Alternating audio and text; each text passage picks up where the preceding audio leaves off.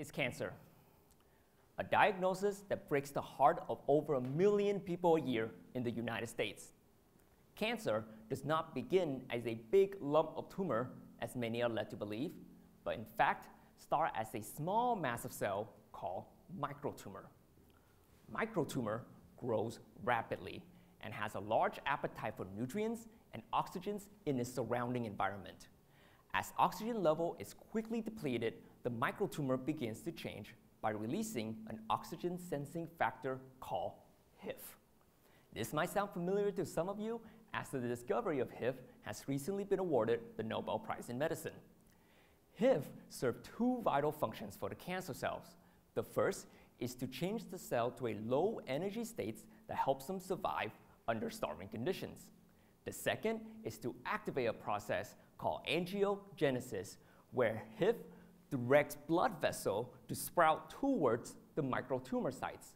The blood vessel then provides the microtumor with a source of nutrients and oxygens for growth to become a full-size tumor. Subsequently, parts of that tumor will break off and use the blood vessel as a highway to spread to other organs in the body, an ability we call metastasis.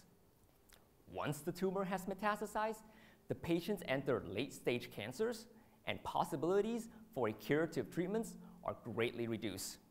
Research have estimated that metastasis is responsible for 90% of cancer deaths, and that number has changed little in over 50 years.